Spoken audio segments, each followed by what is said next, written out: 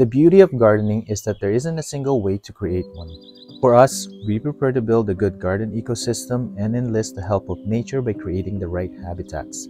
So each year we plant varieties of vegetables along with varieties of flowers that can repel, attract, and even trap unwanted insects. By building a community of plants, birds, pollinators, and all forms of wildlife that work together, you form a cohesive, balanced system, which allows you to spend less time worrying about pest problems and more time enjoying the garden.